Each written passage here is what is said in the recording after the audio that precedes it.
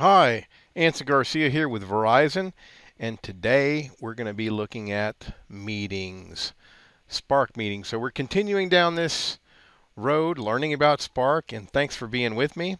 Let's get started. So Spark meetings has two separate parts or two different tiers, and this is as of 3/26/2018.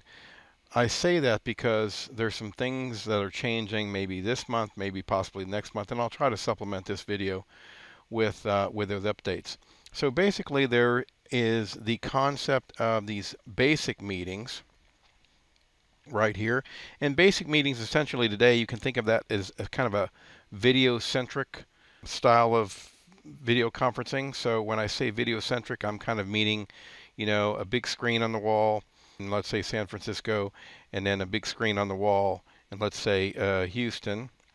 And those things are dialing into some conferencing bridge on the internet, possibly, or internally, or something like that. And those things are called MCUs. Right? So you got conferencing units. There's not a lot of features there. There's usually some style of, pan and things like that, zoom from the two different endpoints. There may even be nicer upscale units that have face recognition and face zooming and all that kind of stuff. But just think of basic meetings as the back end kind of being more video centric, video conferencing centric. These can host up to 25 participants.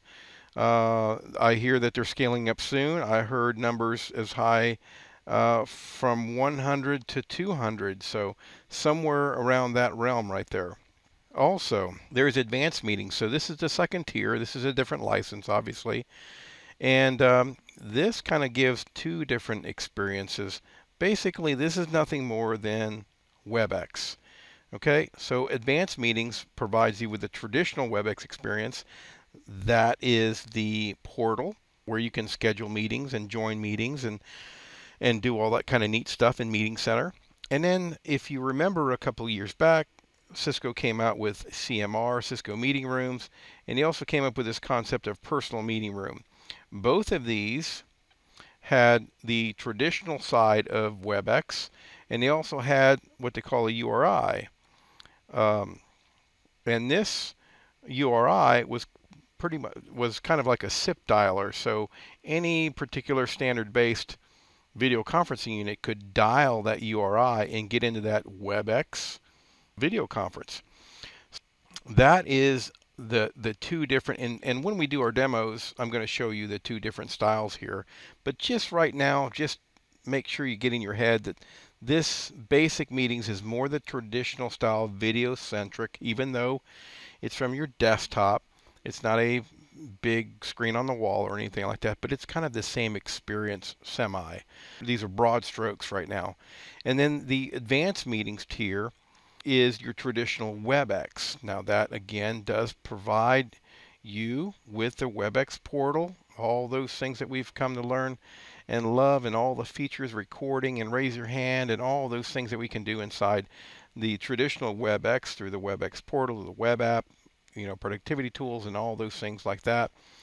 But it also, we can't forget CMR and PMR, and we'll see how those kind of play into the Spark Advanced meetings when we join meetings or schedule meetings and things like that. So the other thing here is we want to make sure and understand that over time, and one of the reasons that I've waited to do this video on meetings, one, there's a lot to it, and it's very difficult to extract what's in a basic 101 class and what goes into a more advanced class. And then two, I was waiting because these things are coming together, and there were some things that were supposed to come out very soon, and I was hoping to wait long enough to blur these lines, or Cisco to blur the lines between Webex advanced meetings or Spark advanced meetings and Spark basic meetings. Unfortunately, I ran out of time, and it's time to go ahead and release this video. And again, I will follow up. Hopefully in the next couple of months, Cisco releases this, and I'll be able to come back and redo the video, or just glue in, something in the front of this video or the back of this video, and then repost it. So, unifying experience, when it comes to Spark users. All right, and we'll see that. I'm contemplating putting a couple of pictures inside this video to show you what I've seen already. Okay, let's put advanced meetings aside. Let's just talk about Spark basic meetings for now. Basic meetings can happen in any group space or a team space, and they provide a URL. That URL basically is a URL that cross-launches a Spark client. Right? So when you see URL, just think Spark client for now. And it provides a URI. When you see URI, just think traditional video conferencing unit, SIP dialing, a URI, things like that. When you see URI, also think of maybe a Polycom unit or a Zoom unit, a Zoom room unit, or something like that, being able to dial, as long as it's standards based, video conferencing unit, it can dial into this particular meeting. Okay, so you can happen inside these spaces. So we have a one-to-one space. That space includes a URL. Okay, and I'm going to come back to that, why you don't see URI there. A group space includes a URL and a URI. And a team space includes a URL and a URI. Again, URL, think cross-launching Spark client and going into a meeting. URI, think a video conferencing unit dialing into this particular meeting. Now, why does the one-to-one space not include a URI? Well, I discovered this on accident, and the only logical conclusion or answer I could come up with is a one-to-one space is not a meeting. It's a one-to-one call. So if you go into, and you'll see later, if we actually do a meeting, you push the same button to create a call or a meeting. It's kind of the same thing happening within a space, but in a URL, or excuse me, in a one-to-one space, you're only talking to one person, and that person is on Spark, and when you click to call them or to start a meeting, you're really not starting a meeting per se, like a video conferencing meeting. You're kind of just calling the other person. So hence, I believe that thus there is no URI, so you can't go give that URI to, let's say, a third person and say, here's a URI, join my meeting. And that third person having a Zoom room or something, some other third-party vendor video conferencing unit. So the types of meetings. What types of meetings are there? Well, there's ad hoc. You basically push the green call button that's under the activity menu, and you'll start a meeting. You can start a meeting anytime in a space. So you go to the space, you click the activity menu here, and then there's a call button, a green call button. You call that button. It's going to call everybody or call a meeting, whatever you want to call it, but it's basically going to extend a call out to ring everybody's Spark client, and everybody can click, answer or join, and then it will be brought into this meeting, okay, on their Spark clients. Now there's a scheduled meeting with desktop integration. So I broke these two out, this desktop integration and then hybrid integration, because they're distinct and different, and it's important to understand which one is which and how they both work. So scheduled meeting with desktop integration, you can schedule a meeting by clicking the invite in the activities menu. Okay, so you go to this little activity menu, and then you're going to click on meetings, and under meetings there's going to be this invite menu. You click on that invite menu, and what that's going to do is it's going to cross launch your calendar. Now both Outlook and G Suite Google Calendar work today, so it's going to cross launch your calendar, and what it's going to do, it's going to pull over the information. It's going to pull over the information like the space name that will go in the subject inside the Outlook. Let's say in our case, in our demo, it'll be bringing in the space name and putting it in the subject. It's going to bring in the participants. Okay, all the people that are part of that space are going to come in automatically into your Outlook and be included as participants in that Outlook meeting invite. And it's going to bring the URL and URI, so it's going to bring those things that you can click on to join you to the meeting. It's going to bring those into the Outlook meeting invite. So pretty cool. You click, a couple of buttons. That's going to launch your calendar that you're using, and it's going to put the stuff in there that you need to then schedule that meeting. Of course, then you go on and schedule the meeting whenever you want, what times and things like that. And then when that meeting occurs inside in Outlook calendar, and it reminds you to start, you'll have these things to click on to cross-launch, and join the meeting inside your Spark client. Now, what's different between the scheduled with hybrid integration? Now, I'm going to talk more about this later. And again, we're going to see a demo on this, and we'll bring it all together. But it is different. Think of the scheduled hybrid integration as, let's call it back-end integration. Okay, back-end meaning it's not on your desktop. It's entities talking in the background. In this case, it would be, some server talking to your Exchange environment, and that server also talking to the Spark environment, and gluing those two together. Okay, so this scheduled hybrid, we'll call that back-end integration. And then the scheduled with desktop integration, I named it that on purpose because the desktop integration is the key word. It's integrated on my desktop. Why is it integrated on my desktop? Because when I click, as I said before, when I click the meetings, the invite in the meetings under the activity menu, it cross-launches what? It cross-launches my calendar. So it's something that's on my desktop, and I'm clicking. There's some APIs that are exposed there, and then we're pulling in some stuff from Spark and then placing it inside Outlook or your Google Calendar. Okay, so that's desktop integration. That's different. That should tell you right away that this kind of stuff here, this one right here, works on my desktop, but does not work on anything else. Okay, and that's why back-end integration is an option, and this is specifically for Spark Hybrid or Spark Hybrid calendaring. Back-end integration gives me the ability to not rely on what's on my desktop or on my mobile device or my tablet, because it's going to be integrated in the background. We'll see more about that later. So meetings in Spark Advanced are a little bit different, and the basic thing you need to remember here or get in your head before we start this is the traditional Webex Meeting Center product.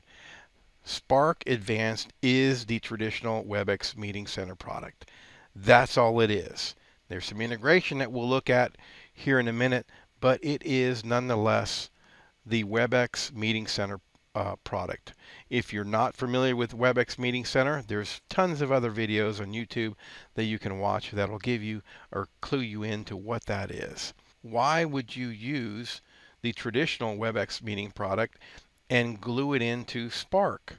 Why would it be another tier? And the reason is, if you wanted the rich set of features that are available in Webex. So Webex is just, it's decades old, at least 10, 12 years old, and it's very mature in its feature-rich capabilities for web collaboration, screen sharing, raising hands, muting people, recording, whiteboards.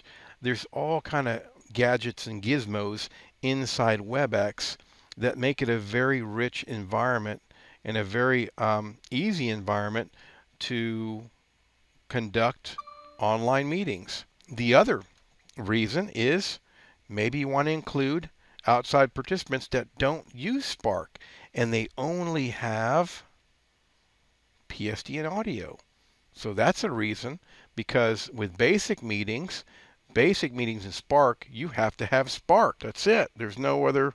Well, you can't have a traditional video conferencing unit that can dial URIs, remember, but you have to have Spark if you're working on your desktop. That's the only way in. Now, with Meetings Advanced, you kind of bring in that Webex aspect, and in Webex, you need a web browser. That's all you need, or a telephone. Remember, we have PSTN audio inside Webex. Hopefully you're using cloud connected audio from Verizon, but that's a different story. So what else we got here? You may need the ability to have more than 25 people. So today, with basic meetings, you can only have up to 25 people in a meeting. Now I hear that's going up. As I said before, 100, I've even heard 200, something like that, and that should be coming. From what I understand, what is in the back end of even Spark Basic meetings is Webex underneath the hood. And so that's where that 200 number comes. That's been a number that's been out there in Webex forever. But I digress there. So how would you do this? So we got rid of the why, right? We know why we would want advanced meetings. Now, how would I do this? What features are available? It's a different product. It's a different experience. But remember, I talked about CMR and PMR. So how do we do this stuff? Outside of Spark, you would basically use the traditional way that you would use Webex today. You would probably use the Webex portal. You could use Webex productivity tools. And I won't go through too much of Webex productivity tools. I don't know if I'm going to do a demo on that or not. Plenty of YouTube videos on that if you want to go check that out. I even think I have some on my channel. This is the one we're wanting to take a dive into right here, because this is the one they kind of pulled in the Spark. So this personal meeting room URL, they kind of glued it in, or gave you the capability to glue that personal meeting room URL into Spark, and we'll see that during the demos. I got basically outside of Spark out of the way. Inside of Spark, you can use your Spark by adding the personal meeting room. I just talked about that. I kind of got ahead of myself there a second. You can then click your PMR button inside of Spark Client and add it to the message portion of the space, so people can click and go to into your PMR. So that's a bunch of mumbo jumbo. This is going to make way more sense when I actually show you, but I've wanted to make the slide version first and then go into the demo. So let me try and give you some word pictures here. You can integrate inside your Spark client. Let's say we have an application to our Spark client. Inside our Spark client, we can we can make a little button, and that button would have our PMR URL. Now remember what a PMR URL is, your personal meeting room URL, is it gives you ability to click on it, usually launches Webex. Okay, but if you have a Spark client, what it does is launch you, or kind of dials a URI inside Spark, and it dials your URI into the Webex meeting. Okay, let me say that again. Inside Spark, we can include a button that has your PMR URL.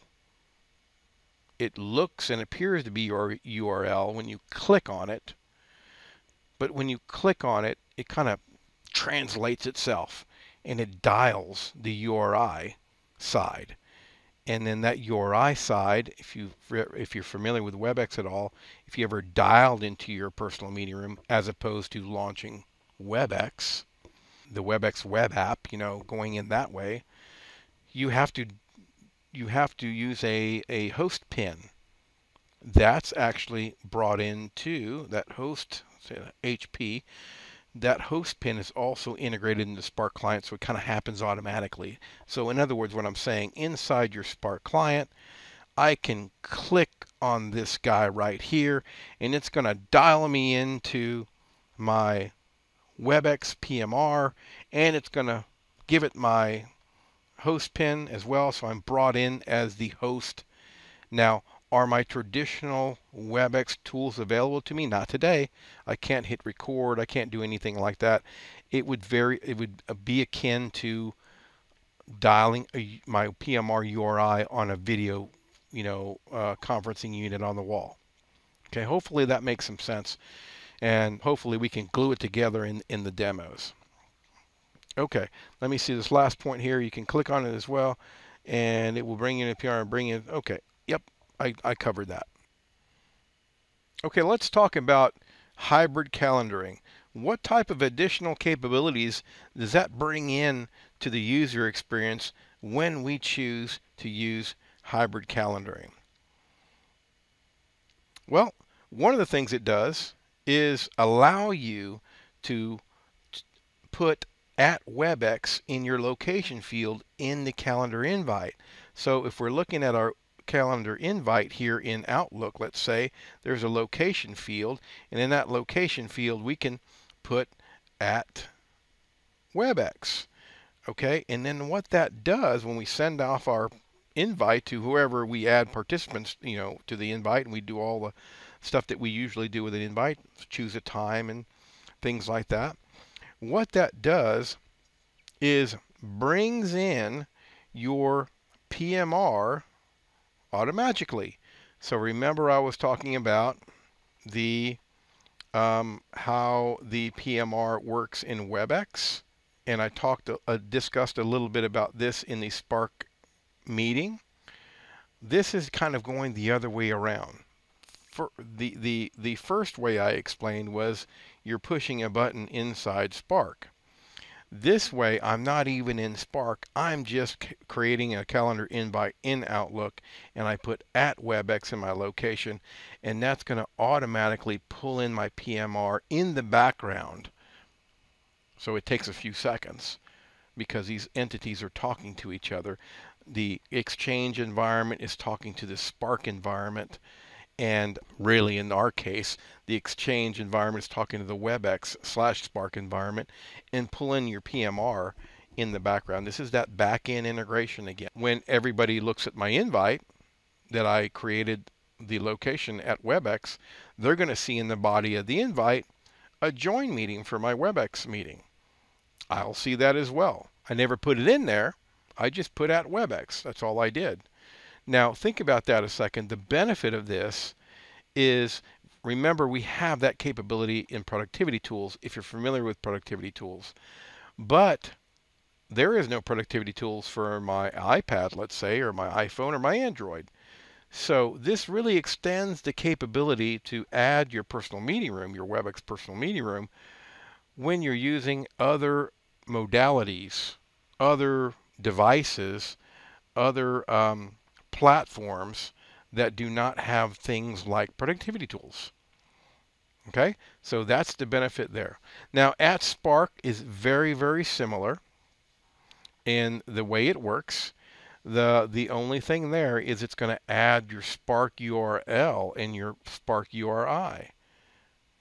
Okay, in addition to that, it's going to create a group space inside Spark.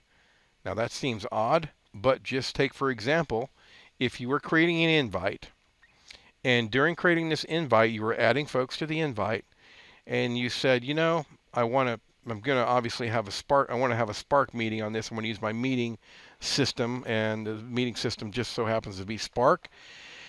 And I'd really like to post maybe the presentation or some files for people to comment on before the meeting. And obviously, we're going to be talking about this meeting during the meeting, let's say, and then after the meeting. Well, it'd be great to have a Spark space created just as part of your invite. So you're working inside, let's say, your iPad, you're working in Outlook or your mail client, whatever, and that's connected to Exchange, or your work Exchange, or it could be Office 365 online. Doesn't matter. And you put out Spark and you add people. That's going to, on the back end, then add a Spark space in your Spark client and add all the people that you added to that invite, that Outlook invite. It's going to add them to that space as well. Okay, hopefully that makes a little sense. Again, when we look at this in the demo, it's going to make sense. Don't worry about it. And then we have this other thing, one button to push. I'm going to make a video on all the endpoints and going to include stuff like this, but I thought it was important to kind of highlight this because this is one of the selling points, one of the cool things inside Cisco Spark, where you can have one button to push on Spark Room Kits and SXs and things like that. Now, is it an earth-shattering feature? No. This feature has been out there in other platforms as well, as far as Blue Jeans and Zoom and and things like that. It's been in the Cisco world as well. The difference here is it's been very difficult. It's been a heavy lift to get this thing working.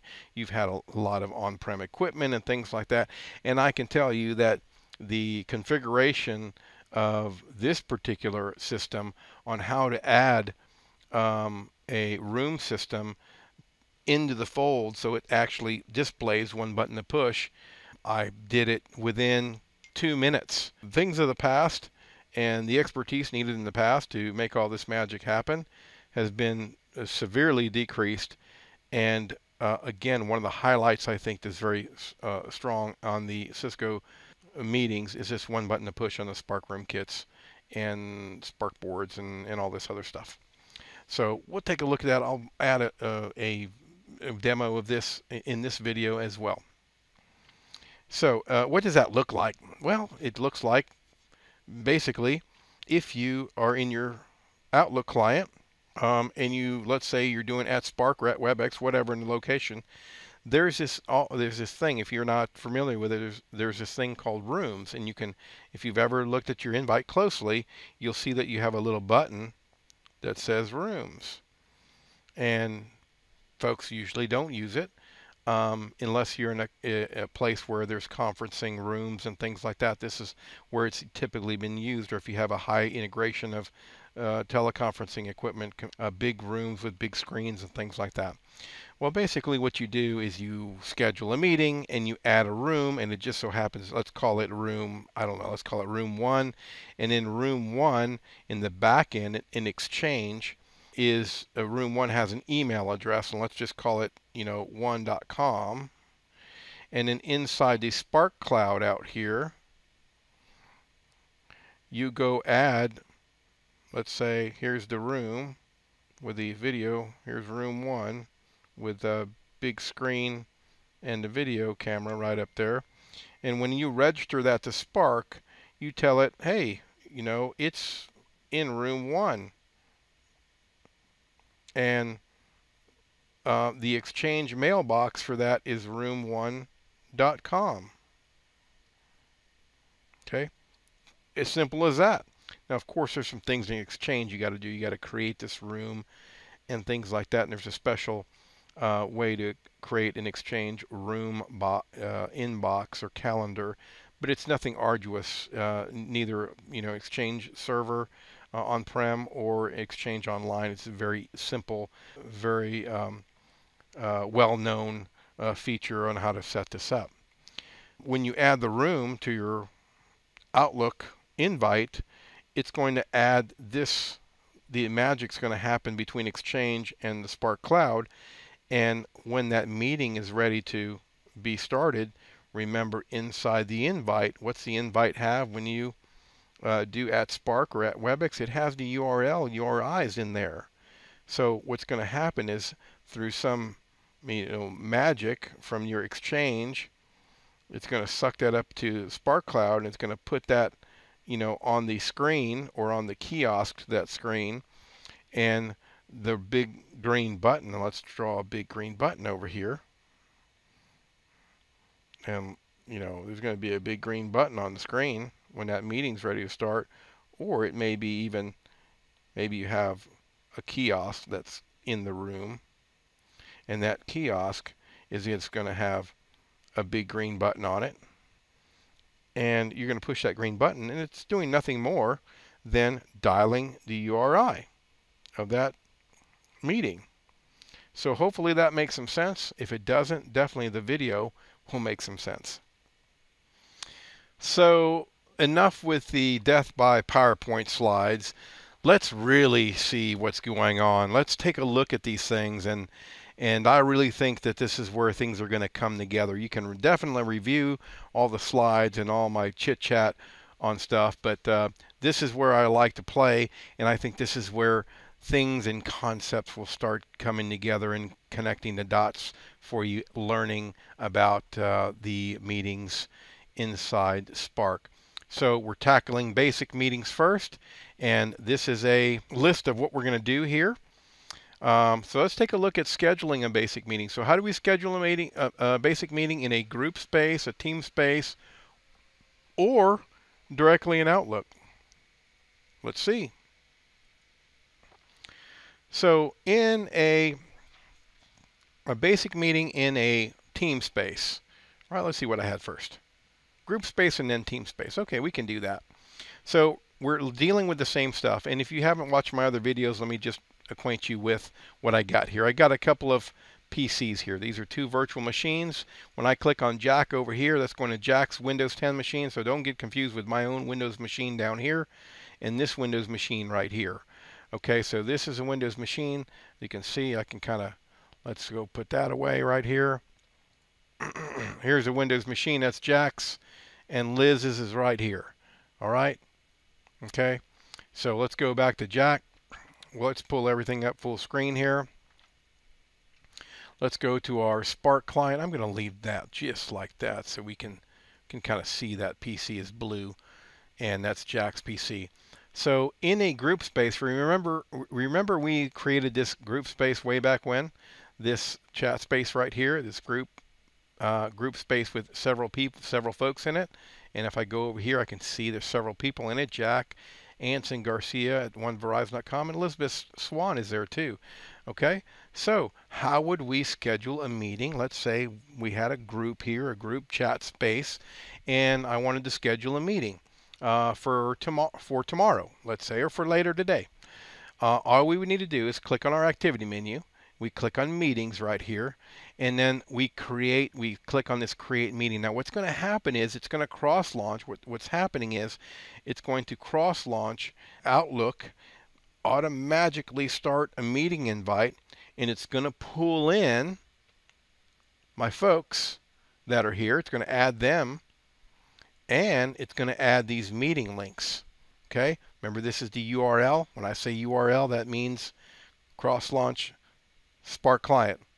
Here's the URI. When I say URI, that means somebody with a video conferencing unit can dial, this particular URI. So let's see what happens. Let's create a meeting. You'll see what happens is, here's my Outlook. You can see everybody was added right there. The subject pulled over from the group space name, group chat space. You see that? Group chat space. The @Spark was automatically added. Okay, and then my Spark information, my Spark meeting information, these are two clickables, but if I hover over them, you can see, let's look at the number there. You see the last four numbers, FB68, you see that? So let's go look over here, and you can see FB68 right there. So it pulled that link in. Let's go look at the other one. 88537776480 at meet.ciscospark.com. Okay, we can see that got pulled in right from here. All right, so nothing more. This is desktop integration. All right, this is what's called front-end integration, or what I call front-end integration, not back-end integration. Okay, and that's it. I can send that off. I'm good to go. Let's see. Let's do that for 7:30. Okay. And there we have it. Okay, so how would we do that in a team space? Okay, that was a group space. How do we do that in the team space? So I'm going to go back over here. I'm just going to cancel this meeting. Okay, we'll let that cancel. And I'm going to go, remember, in Teams, I can go to a space under Teams. And let's pick, let's pick this ship propeller team. Let's see who's in here. Okay, looks like the same people. Good. So we have those folks inside this team, inside this team space, excuse me. And I do the same exact thing. So inside this team space, I'm going to go to my activity menu. I'm going to push menu, and the same thing is going to happen. Create meeting invite. That's going to bring up, add all my folks here. There's my subject. Now, it doesn't put the team that this is part of. It just puts the space name. I kind of wish it would put the team, and then dash, space name or something like that. And then there's the other things too. And now you can see this is a different space, so the links are different. Let's see the last four, A62D there. We can see over here A62D, and there's my 884, 89, 76, 19, 20. You can see 1920 right there. Okay, what's next here? We had, and then directly in Outlook. So I won't send this off. Okay, I won't send that off because it's going to look just like the other one. Regular meeting invite, and we're going to have all our Spark stuff ready to click on and start Spark. Not going to save any changes there. Oh, if I would have done that, let's go ahead and do that. I've changed my mind. Mid demo. Because I want you to see one thing here. Let's send that off. 8 o'clock, yeah, that's fine. Okay, and you'll see what happens here. And we're going to wait just a second. And you see that that particular banner, I call it a badge, a banner, whatever, was actually created inside the space. So this is in the messaging content. You see, this is where we're messaging each other inside this space. So it created that and put it in the space. Okay, we're going to look at some other things that it does too here in just a second. Let's do this one directly in Outlook. So how can we schedule a meeting directly in Outlook? Well, that's easy enough. Let's go directly in Outlook over here. We see that we have a meeting there. Let's do a meeting at 7:30. Okay, and let's add, remember I'm Jack right now, I'm going to add Elizabeth.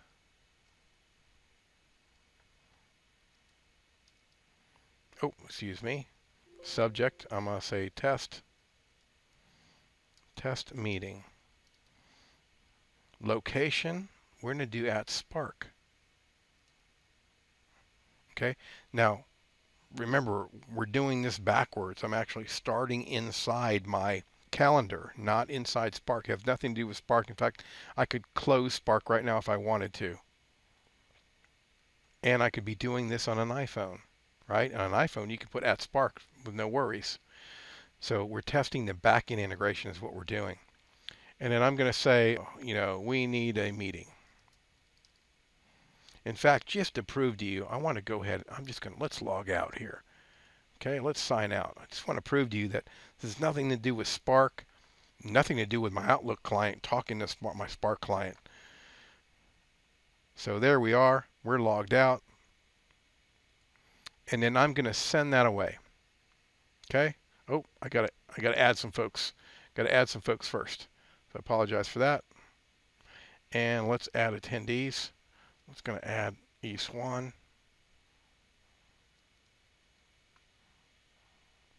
Or Elizabeth. There she is. Boom. Let's go look at my appointment. Does that look okay? Yep, to her. Test meeting. I could add some other folks if I wanted to.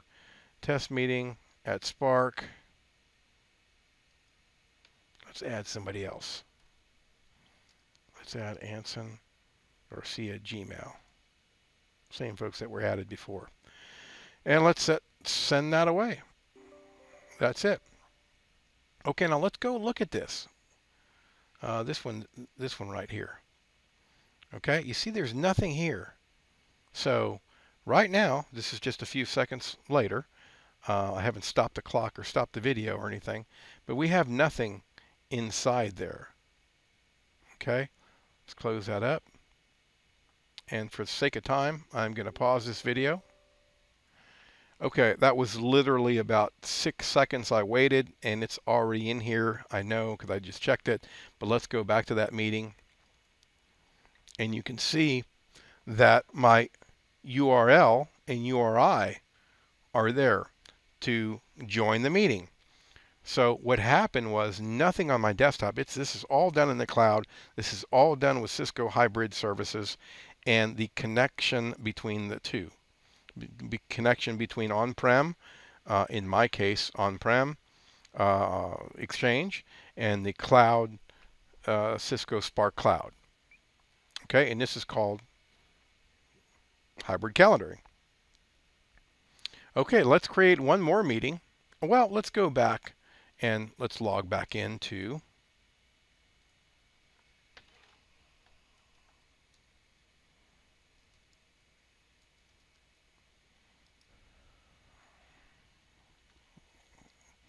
let's see what happened, if anything, over here. Alrighty, now what we can see is, now there's this join buttons there getting in the way, but what we can see here is this space was created. See, remember these spaces have a little badge here, and this space is test meeting.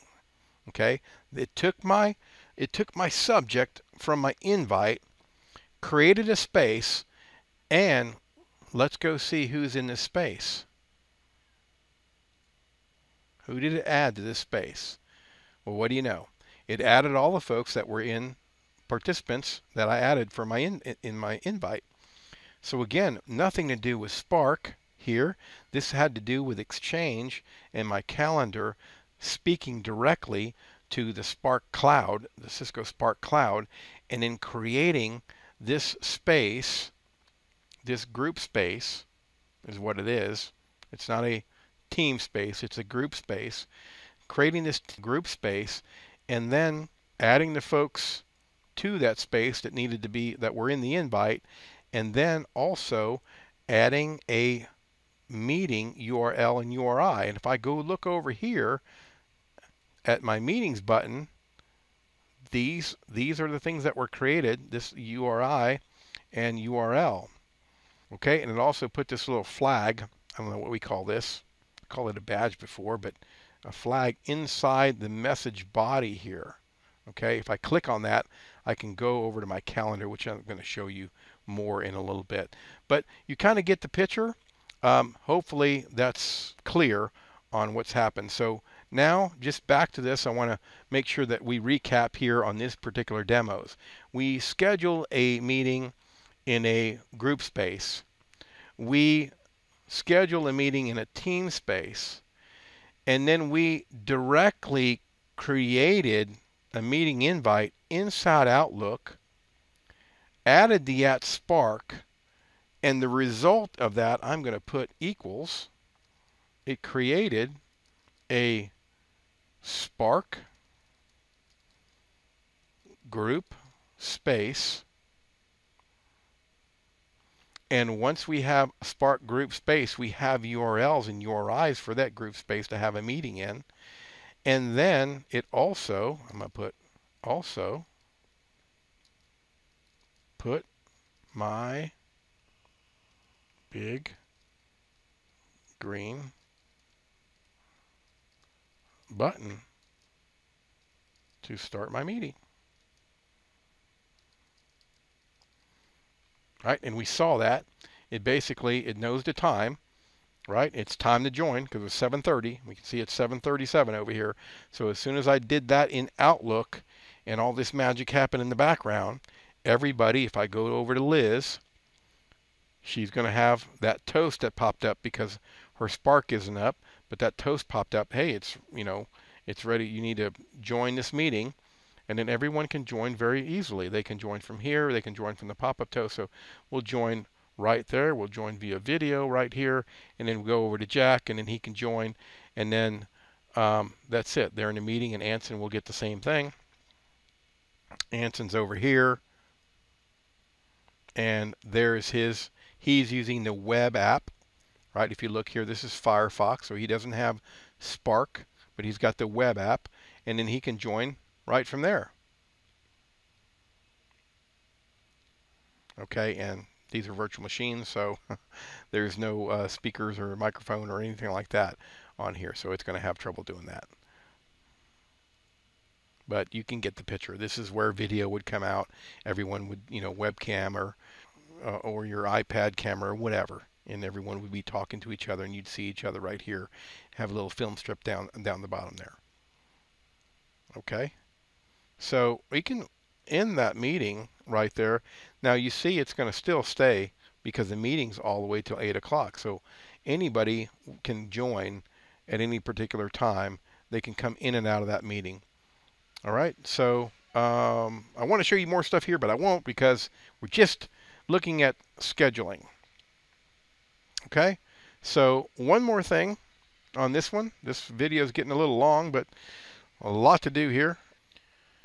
Okay, let's continue. And how do we edit a basic meeting? So Let's look at the different ways we can edit a basic meeting. In the Spark space by clicking Meeting Banner, okay? We can do that. We can do it in the Spark calendar itself. Essentially, the Spark space, when we click the Meeting Banner in Spark space, it's going to take us to the Spark calendar. And that's where we can edit, and that ultimately takes us to Outlook. So even though we can do it in these three places, the ultimate place we edit a meeting, where are your meetings? Your meetings are in your calendar in Outlook. So let's take a look at that. So let's create a meeting. We're in the ship repair team in ship propeller space right here. I'm going to go ahead and create a meeting. So just so we do the whole process through and through. And I'm going to send that off.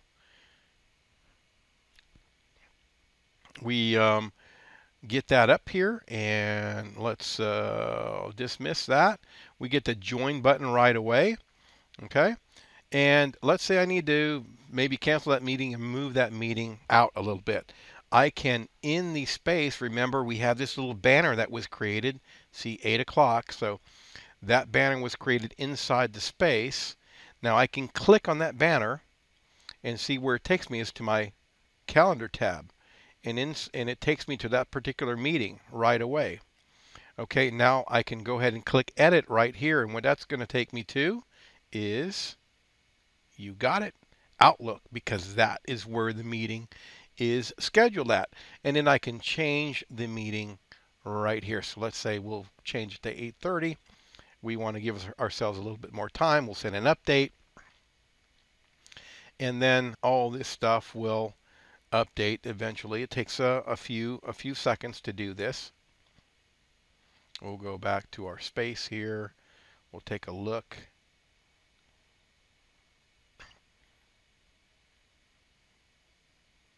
Okay, and I didn't stop the video, so that's how long it took.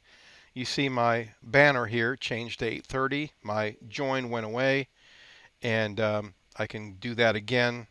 We can go over here, and we can see that it's been changed to 8:30. So, 5 seconds, 10 seconds, something like that. That's what it took. So that's it. And of course, you can not be in Spark at all. And let's say you were on your iPad or iPhone or something like that. And of course, you can do the same thing just right from here, right?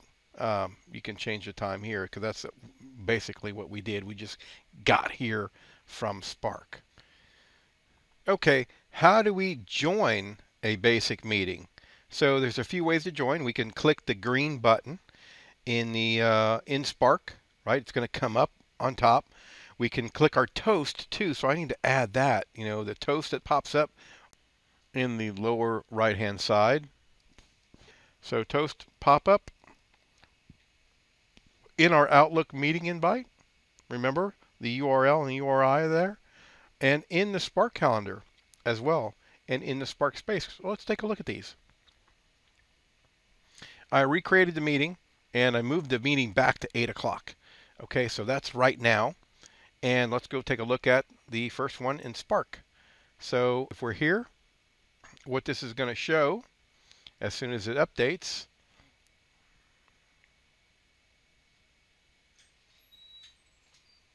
okay, and we can see that the first way we can join is just clicking the join button here.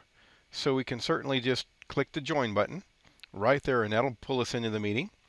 We can click the toast that pops up from our task bar down here.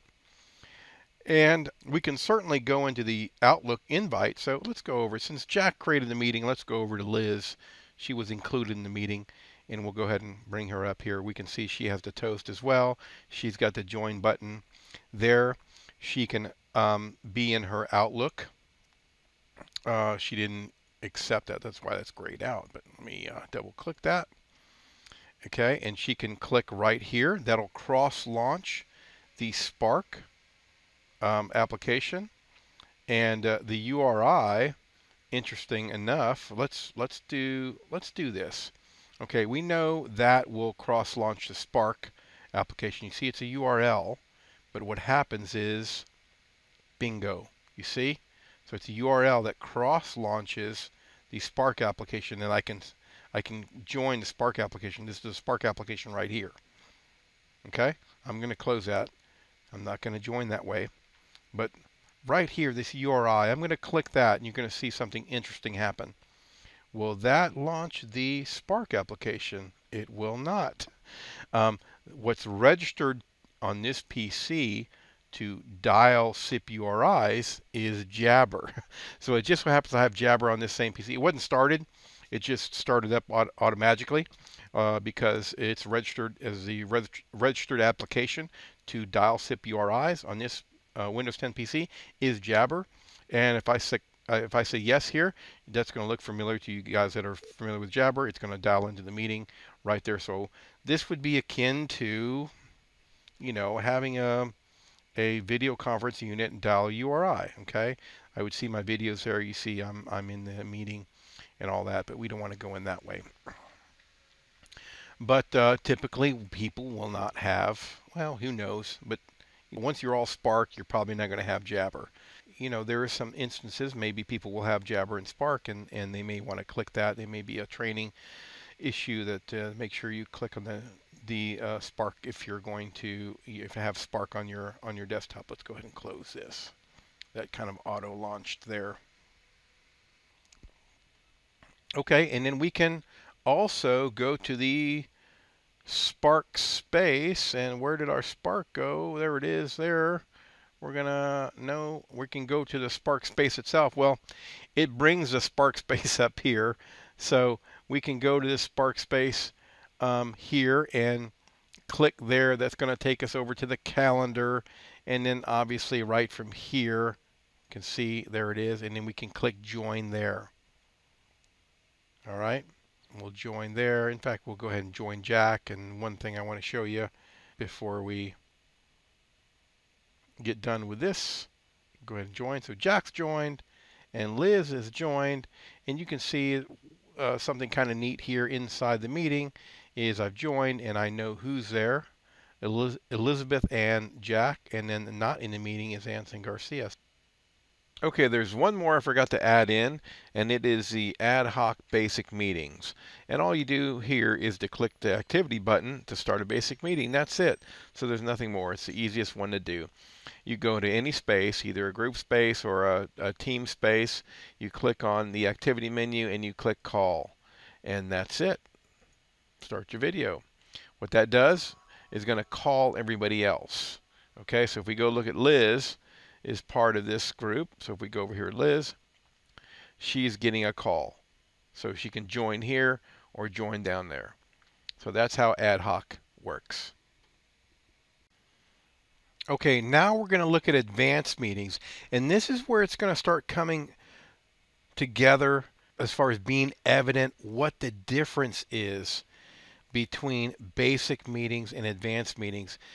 Now, let's take a look at each of these, and I want you to see in my slides here, my basic meeting demo, scheduled basic meeting in Spark group space, in team space, and directly in Outlook, and on, and you can see that I just copied and pasted, or I duplicated this slide. Okay, I added a little bit while we were doing the other training, but it's essentially the same. But we can't do all these things in advanced meetings, so we're going to need to minus a couple of things here, and let's take a look at what the difference is between basic meetings and advanced meetings. Okay, so let me just talk a little bit about this first. Can we schedule an advanced meeting inside a group space? Think about that a second.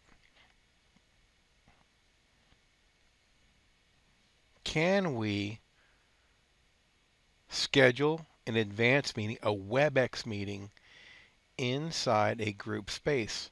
If you remember, and I'm going to bring up something here. If you remember, the way we scheduled something in a group space, this was a group space right here. This was our group chat space. The only way to schedule a meeting in here was to push this button and schedule a meeting. And this is a Spark basic meeting. and that's the Spark Basic Meeting URI. So I don't have any option for advanced meeting. Okay? Hopefully this is becoming a little clear.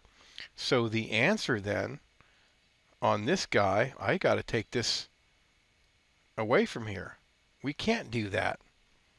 There's no way to do that inside Spark. So we take that one away. How about in a team space? Well, very similar. Okay, let's go to a team space. This is the team ship repair and the ship propeller space. Can I create an advanced meeting in here? No, I cannot. That's if I go here, go to meetings, this is a Spark meeting. This is a basic meeting, the video-centric style, and that's my URI. This is basic meetings.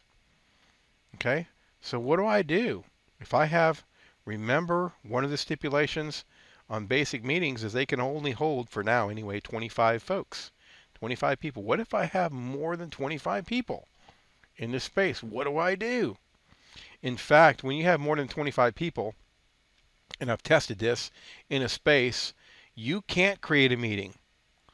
This thing, when you click this thing, it says, nope, you can't do that. There's more than 25 people here.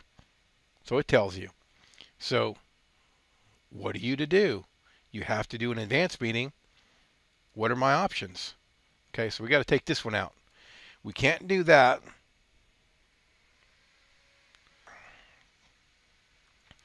I already kind of let the cat out of the bag on the other one. I was supposed to only show you basic meetings in this demo over here, but I did a Webex one. That was an advanced meeting. So I should have put, this is an advanced meeting. So I did the wrong thing there. So I really should have not done that back over here, but that's okay. We're going to do it again over here just so you get the concept, drive home that concept.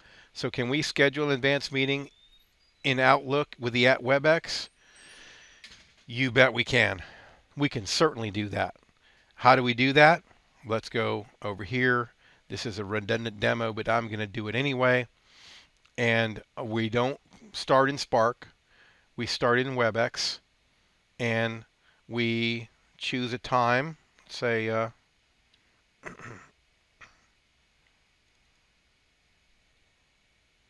use 10 o'clock here, and then we're going to put subject test advanced meeting, location. Remember our location. We're using Spark Hybrid here, so our location is going to be at Webex.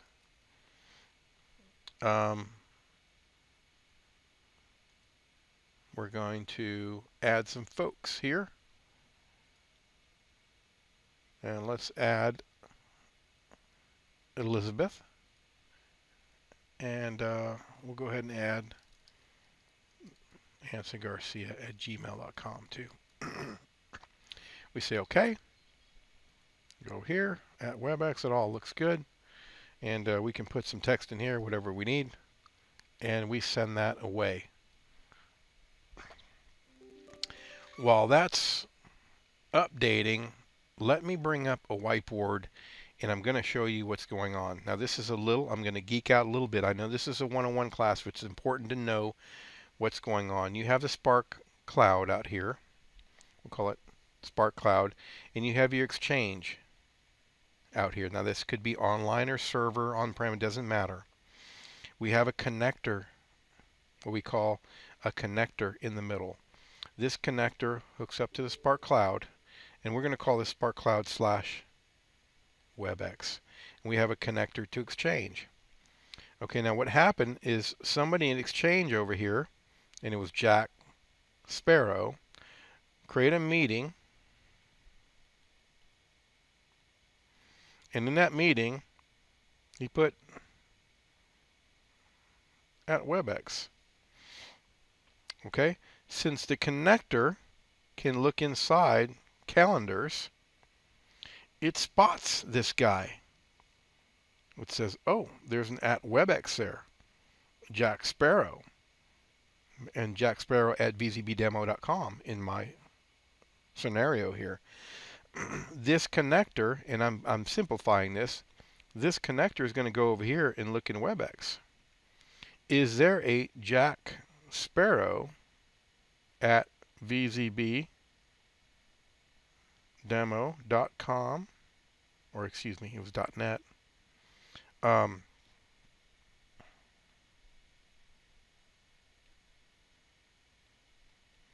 User, and there happens to be one. Okay, what is his PMR, his personal meeting room URL and URI? I'm going to grab that URL and URI and it's going to ship that over. Let's use a different color here. How about we say we use purple? Sounds good to me. We're going to ship that back to the connector, and it's going to go back into Exchange, and it's going to drop in and update his calendar invite with the URL and URI. Okay, so that's what's happening in the background. Let's go back to our scenario.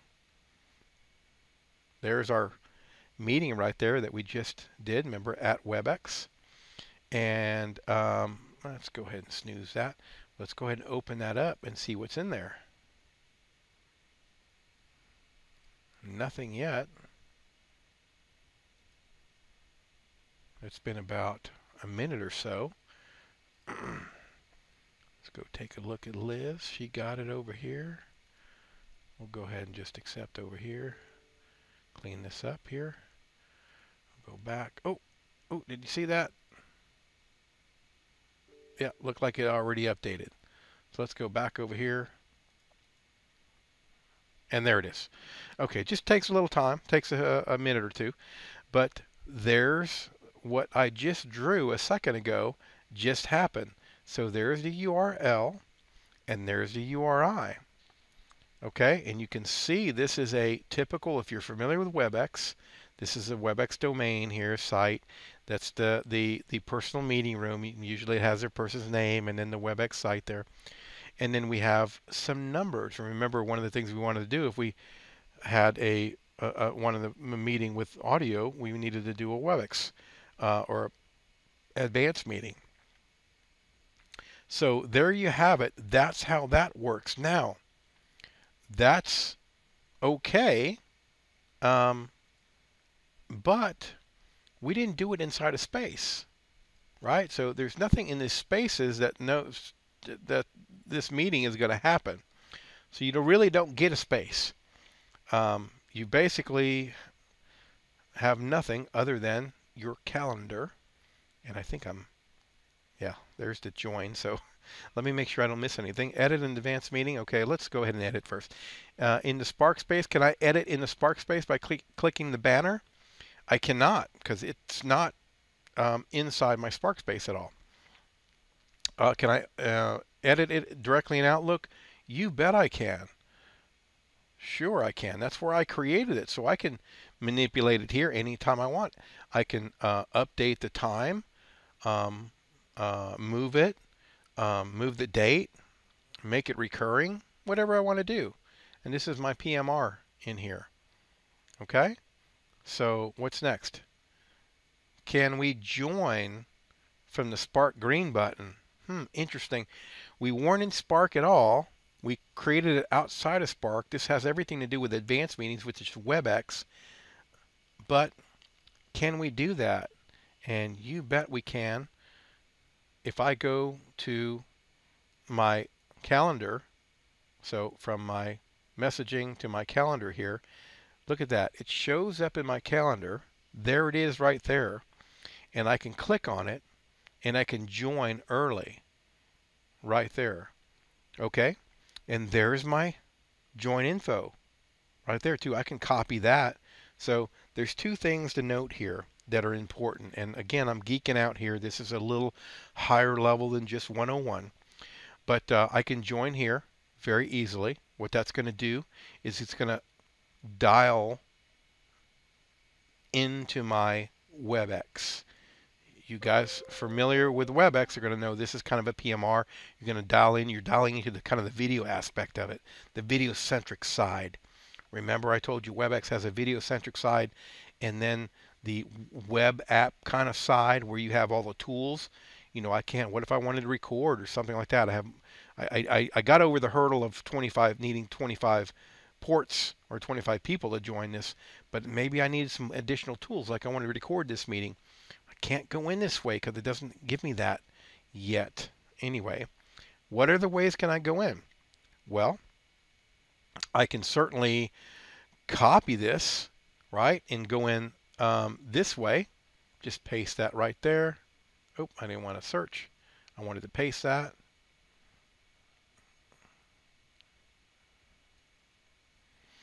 And I copied that wrong. Let me copy that. Oh, you know what? I think it's copying the whole thing, which I haven't seen before.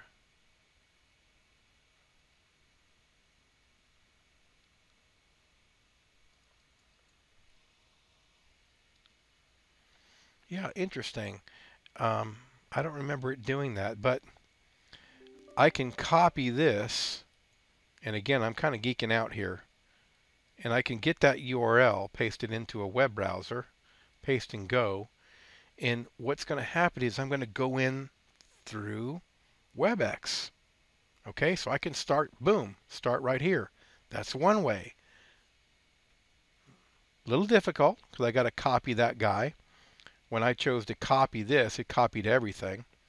And I just couldn't paste it in, so I had to kind of highlight that and pull it in. What about this right here? I got a toast now. It's because it's almost time to join. So I got this right here. So I can go this way. If I go this way or this way, remember, I get my start button over here. So that's good. That's what's great about the Spark. I can start my meetings right from here. But if I start from here, just like before, I'm going to start on the video side. Okay, if I start from here, it's going to take me the same place. I'm going to start on the video side. Again, my scenario right now that I'm trying to teach you is that's easy enough. Very easy to join these meetings if it's Webex. Very easy. Now, what I want to do is maybe have some tools available to me to like record and things like that. And that, if I wanted that, then I would start from this side, and that's going to be your traditional Webex side. I start the meeting here. And I'm outside of Spark, right? This is just a web browser here. And then our Webex little plugin kind of started up here, and I can call me or I can do whatever now. But I have nothing to do with Spark. And let's go Liz. And Liz, let's say, is going to join this way. Okay, she's going to push the green button here or here. Let's push this green button. It's going to take us the same place. We're going to join via video, and then she's going to go right into that meeting. Okay, we see the participants, we see Jack Sparrow, and if I go over to Jack and I have my traditional tools, so I can start my recording right now if I want to. I can also share my screen. Of course, you can share your screen in the other when you go into Sparkway too. But the other tools available to me, lock room, record, you know, all these little widgets here, mute all, you know, things like that. This gives me a much more robust way to hold my meeting if I wanted to do polling, you know, and things like that. So anyway, I just wanted to show you what the difference is, all these features that we bring in, these great features, by the way, that we can bring in with Webex or Spark Advanced Meetings, which is Webex. Let's go ahead and end that meeting.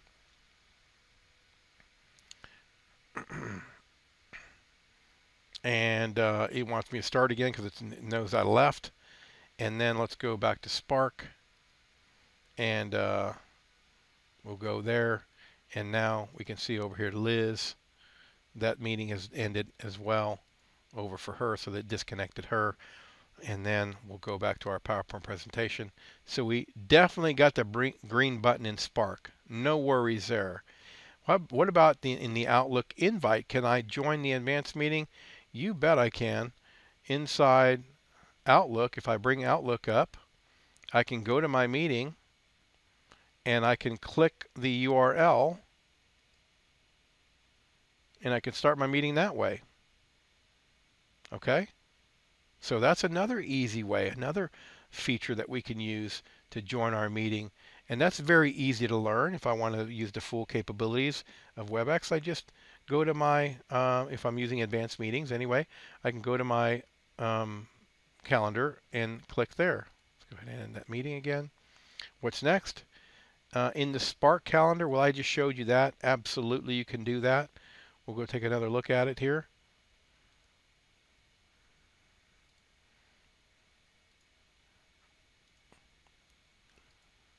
Boom, there it is. Highlight it, join. Okay? What else? In the Spark space. Well, no, because in the Spark space, these aren't associated with a Spark space. So let's take that one out as well. We're going to just leave what we can do in here. Okay, let's review how we would do an ad hoc advanced meeting. So an ad hoc Webex using my personal meeting room or personal meeting room button inside Spark. And that has to be set up first. So let's take a look at how that is. Here's Jack's Spark here. We're at Jack's PC again. We're going to go over to a web browser here, and I've already logged him in. He's logged into his Webex account. So when you have Spark and Webex, you can bring that personal meeting room in and have it, or give yourself the ability to do an ad hoc meeting inside Spark, not having to go out and get your PMR URL and things like that. So how do we do this? I'm logged in or Jack is logged into his Webex account. And if we go here to more ways to join, I can get his Webex PMR URL. That's right there. And I can just copy that. All right, what I would do with that is I'd go over to my Spark, I'd go over to my calendar, and then right down in here, I can edit. If you haven't done this, you won't have anything here. And you can basically edit and put in that URL and then put in my host pin there. Okay? Now, you might be saying to yourself, if you know anything about Webex and PMR, why am I putting my URL, which would start Webex, and then my host pin, which was really for when I dial into the audio, or when I dial in via SIP URI? Well, what it does in the background when we start an ad hoc meeting inside Spark, it actually dials the URI. So I'll show you how that works. Let's cancel that. Okay, and let's go to a space. And it doesn't matter. We can be in a one-to-one space, a group space. We'll go to this group space. And once I configure that inside my calendar, now I get this button right here. And that button, you see it says My Personal Invite Room. So again, it's very distinct and different from this meetings over here or calling. This is basic meeting stuff. This right here, and this is where the confusion comes in for some folks, is Webex advanced meeting stuff. So it's just a quick way where I can click on that and it's going to put my Webex PMR URL there, and then I can just hit enter. And that goes right into the message body of this space. And if we can go check, we'll go check Liz. And it looks like she got a message here, and there it is. Okay? So what happens? Let's go over here to Jack, and Jack can either click here to start the meeting. You see, it doesn't cross-launch a web browser and bring you into the traditional, this side of things.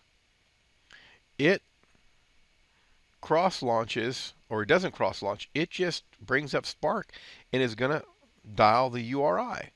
If I dial that right there, it's going to take me in, and it automatically throws my host pin in there. So I'm brought in as a host, as you can see right here. Okay? But I have another option. right? Let's get out of there. Maybe I did that in this space because I wanted to record it. And today we don't have recording inside Spark, so I wanted to record it. I could very well go ahead and go my traditional way. I could put that in for everyone else. And let's say Liz goes in. Let's go over here and join Liz. She goes in. She's going in the Cisco meeting rooms way, the video-centric way, right? And she's there waiting. And then Jack decides, you know, I need to record this meeting, so I'm going to go in. Really, I'm going to go in this way, start my meeting up here.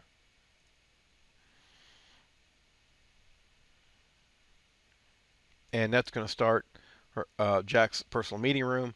And now he has all the functionality control that a traditional Webex has.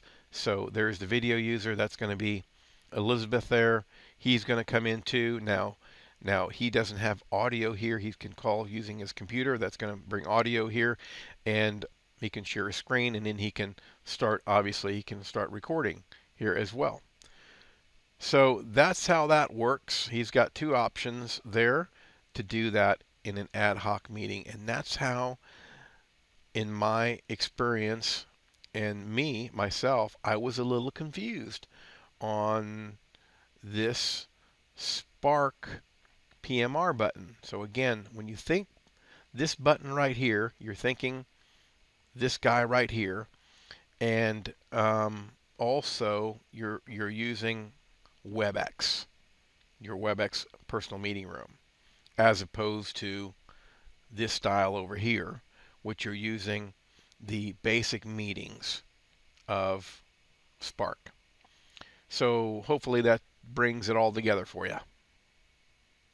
Okay, and the last thing I'm going to show you is the Spark room system. So we're dealing with Exchange, we're dealing with Outlook, and I want to show you how that happens as well. So we have a SX10 here, and I'm going to show you with Spark Hybrid Calendar how we schedule meetings to include a room system, and also, do we have the big green join button? Is it easy peasy? Yes, it is. So don't you worry. Don't be intimidated by a big room system. Cisco is going to make it easy for you. So let's check out how you do it. So here is a team space, and we're already familiar with this. I'm going to go create a meeting. I'm going to create the meeting from here. That's going to cross launch my invite. And there it is. Let me bring that up. And what I'm going to do is I'm just going to head right over here to the right. And I'm going to click on Room Systems. And I'm going to add that room system right there. So let me add that. I'm going to say OK.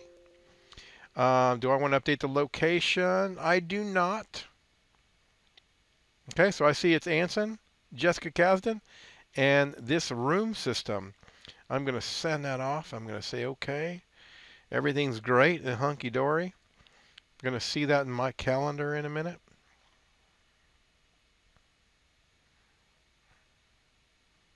What time is it today? It's late, so we got to go way over here. And there it is. Buying and selling.